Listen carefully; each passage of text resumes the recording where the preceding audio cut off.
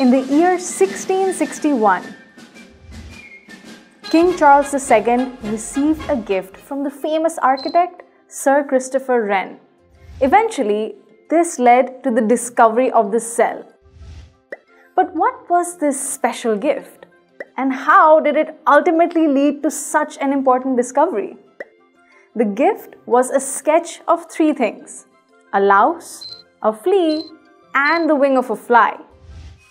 Might not seem like much today, but back then, these drawings were a big deal, especially because it was at that time that microscopes were just invented, and people were really excited to see magnified images of pretty much anything.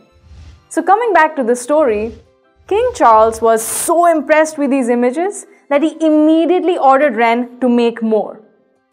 When Wren refused, the job was assigned to Robert Hooke.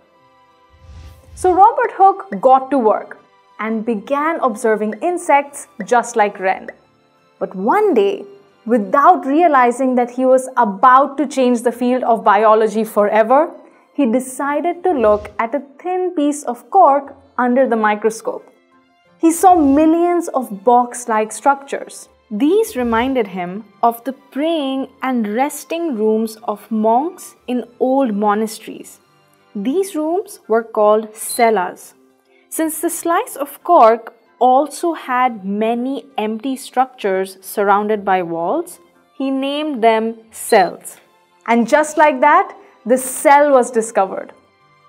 Hooke published all his findings in a book called Micrographia. The book became a bestseller, but it did something even more important. It encouraged people to develop more advanced microscopes. Over the next 200 years, countless biologists observed all sorts of things under the microscope. Among them were Schleiden and Schwann. While Schleiden, a botanist, observed samples of plant tissue, Schwann, a zoologist, observed samples of animal tissue. Schleiden concluded that all plant tissues are made of cells, and Schwann concluded that all animal tissues are made of cells. They got together, combined their ideas, and gave birth to what we now call the cell theory. This theory states two things. One, that cells are the building blocks of living organisms. That is, all living organisms are made of one or more cells. And two, all living organisms are composed of cells, and a cell is the basic structural and functional unit. Let's try to understand this second statement. Take a look at the structure of this wall. It is made up of many units of bricks. In the exact same way, the structure of an entire animal or a plant is made up of many units of cells.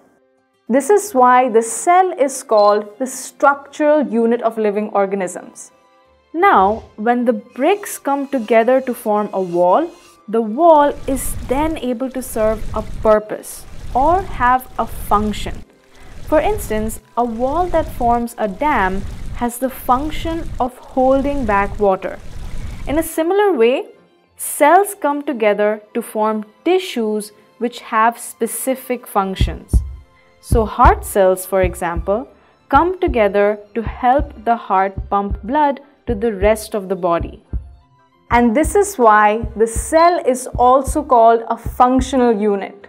Even though Schleiden and Schwann came together to formulate the cell theory, they disagreed on one point.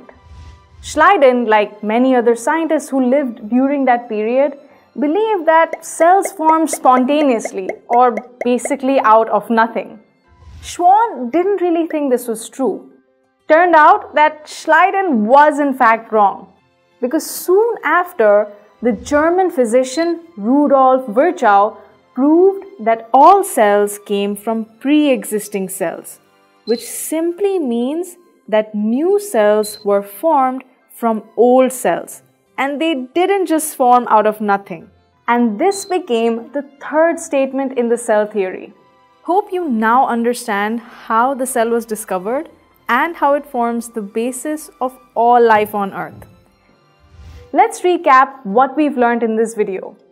With the help of a primitive microscope, Robert Hooke discovered cells in cork tissue. 200 years later, Schleiden, Schwann, and Virchow proposed the cell theory, which states that all living things are made of cells.